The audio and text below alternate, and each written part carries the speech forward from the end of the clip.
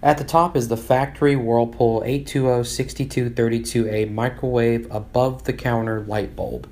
This factory bulb uses 40 watts compared to the two LED options below made by Kakanuo, which only use 4 watts each.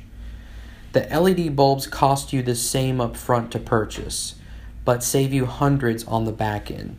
These bulbs are the same size, they have the same screw-in base, and they are easy to install. The LED versions will save you 90% on energy and last up to 25 times longer than the original, which means more time and money for you.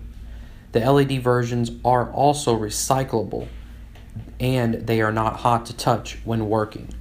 You can find a full selection of LED options for all bulb types at pandorasoem.com.